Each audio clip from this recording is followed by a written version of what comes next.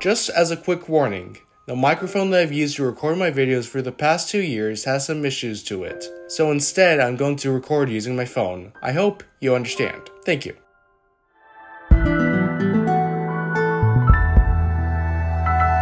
(2024) I came into this year not expecting a lot. Even now, I believe that 2023 was truly insane. With how many games there were that were great, and with 2024 approaching, I thought it was going to be a filler year, which I was looking forward to. I would finally have time to work on my backlog. And yet, this year blew the world away. In a year where Final Fantasy VII Rebirth exists, where Astrobot exists, and where countless classic games have been remade to reintroduce it to a new audience, there is one game in particular that caught my eye. And that one game was more interesting to me than any of the games I just mentioned right now. And this game surprised me the most. Who is Emio? That was a question that every Nintendo fan had when Nintendo randomly posted a mysterious teaser of something onto their YouTube channel. This was unprecedented as hell for Nintendo, and it would take about a week for us to realize what they had in plan, and it was something that no Nintendo fan had expected. It was a teaser for a brand new game in the Famicom Detective Club series, and oh man was I excited. This was a series that I was familiar with, and even enjoyed as I quite enjoyed The Girl Who Stands Behind back in 2021. When Emio the Smiling Man was officially announced, the reactions from Nintendo fans were a split bag. It was really funny to see illiterate people's reactions to this, but it's also sad to see illiterate people's reactions to this. If you're not familiar with the series, Famicom Detective Club is a series of adventure visual novels. They're quite basic at their core, with gameplay being relegated to menus where you can select a few commands here and there. And while that might not sound exciting, and actually, yeah. The first two games are just frustrating at many points. It's something I can't really defend or excuse, as at some points, it's just annoying.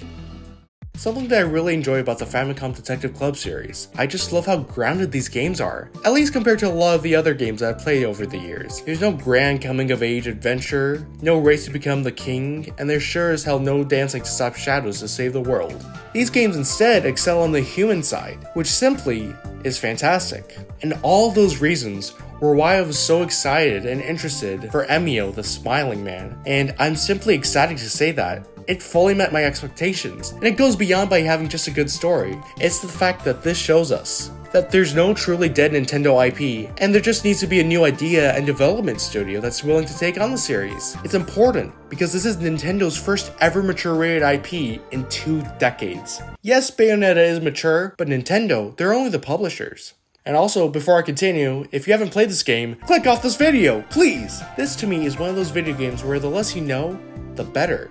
It's to rein in the expectations, to not know what's coming up, and to not get a false idea of what you think this game could be instead of what the franchise has always been about. That's also why it's hard to talk about this, because this game, and hell, even the franchise, is not for everyone. Not everybody is going to be a fan of the lack of focus on the antagonist, the slow pacing, and the general gameplay. And just to make it clear, as a full warning, this video will have full-on spoilers for every aspect of Emio the Smiling Man. I doubt we'll just containing spoilers to the story parts of this video, but that's just not possible with a game as story heavy as this.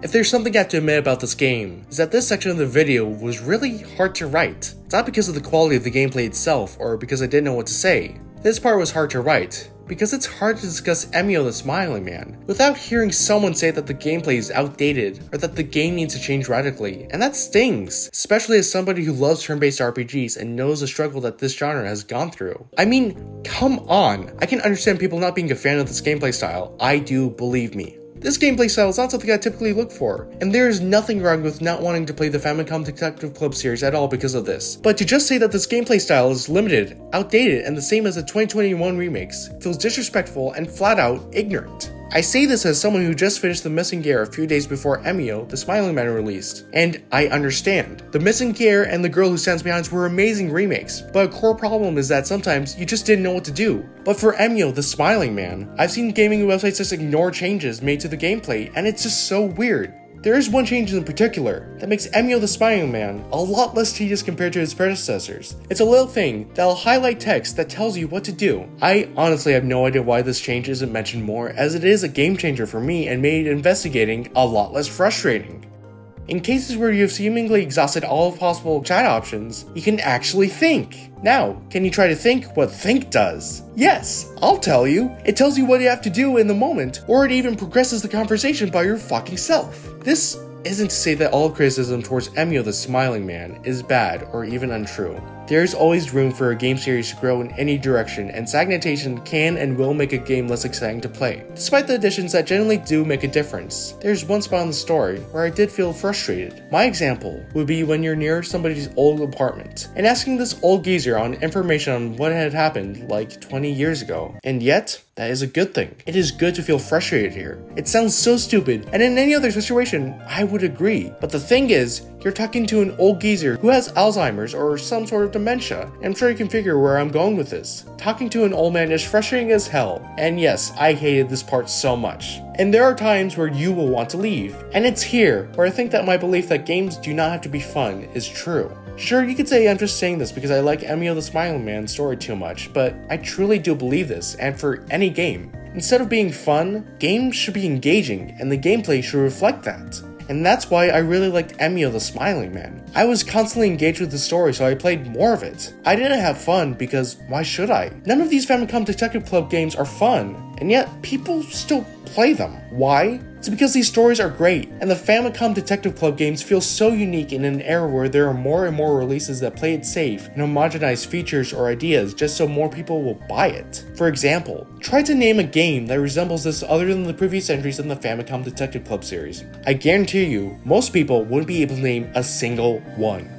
I won't pretend to be a master, expert, or even a big fan of these adventure-style visual novels, or even visual novels as a whole. I'm aware about the Portopia serial murder case, the Hokkaido serial murder case, the Okotsu disappearance, Memories in Ice, Tearful Figurine. Oh boy, that was a mouthful. And also, Detective Instinct, Farewell My Beloved, which hasn't been released yet, but I am fairly excited for that.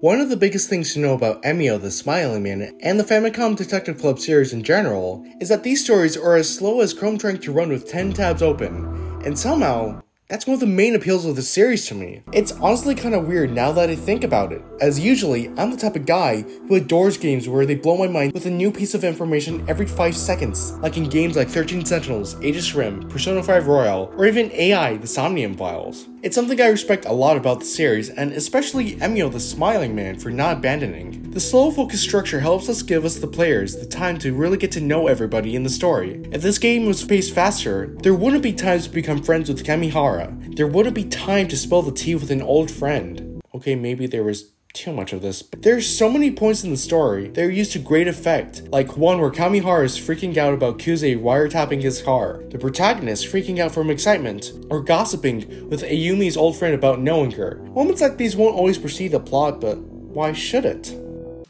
In a video with Sakamoto talking about the series, he discussed how the ending would be controversial, and man, it's so good. I loved it. It's everything that the game was building towards for the last 9 hours. This standoff with Junko is powerful as hell and cemented 2 beliefs in me.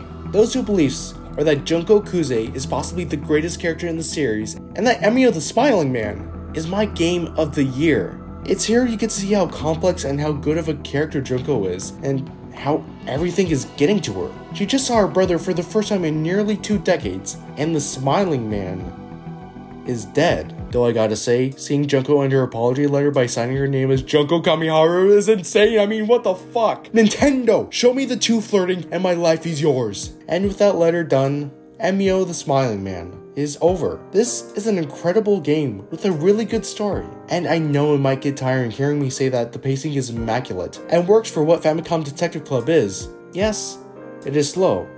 Yes, there's a lot of talking. And yes, that's perfect. Though once you reach the end of the credits, you'll find out that this game isn't really over, since you get a phone call from no one else other than Utsugi, who's been absent for just as long as a dad who went to get milk. Utsugi calls us to tell us about the origins of Minoru Suzaki, and tells both the protagonists and us as a player that it's deep, it's dark, it's depressing. It's here where you're truly going to understand Minoru, Emio, the Smiling Man, and a lot more questions surrounding the unexplained. It's here where you'll understand why this game was rated M, understand why this game became my game of the year, and here you'll understand why you should actually wait to play this game. Like, holy shit, I felt like I had a hangover by the time I woke up, and I've never been drunk in my life. It's that long. This isn't just an epilogue. It feels more like a bonus game just because of how much effort was put into here. This easily just could have been a wall of text, but no, Nintendo and Mages truly believed in the game and put as much effort as possible to the point where they commissioned MAPPA,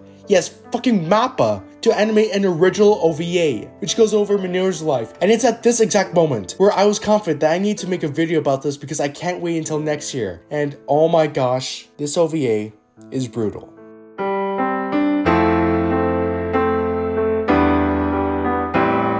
Even though it's been a while since I beat Emio the Smiling Man, it's still really hard to think that this game exists, and I love that. The remakes were already a pretty nice treat, but to see one of Nintendo's nichest franchises get a brand new entry? I think that's simply incredible. It makes me truly believe that no Nintendo IP, no matter how old or how poorly the last entry sold, is dead. All Nintendo needs is a dedicated team to bring it back to life, and I think that's wonderful. In an era where the gaming industry feels like it's going through another gaming crash, I think it's nice that Nintendo's able to keep on track. They're able to work on smaller projects with less and less limitations. That to me is what makes Nintendo unique. It's what makes Nintendo amazing.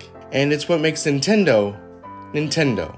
Matthew is out of here!